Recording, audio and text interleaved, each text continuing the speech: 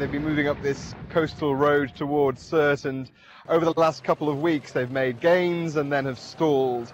But in the last 36 hours they've made a major breakthrough. They got through the east gate of Sirte, which is just up the road from where I am, and now the cars you can see behind me are heading in the direction of Sirte itself.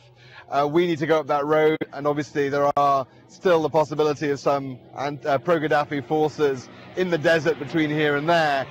So they're being cautious, but there are cars coming back this way with civilians in them. These are supply vehicles going through at the moment. This area was a front line just a couple of days ago, and you can see how easily the traffic's moving. But the civilians who've been coming out have come from Sirte and have said that they've been able to leave the town, and they're just trying to get as far away as possible as they can east along the coast towards Benghazi.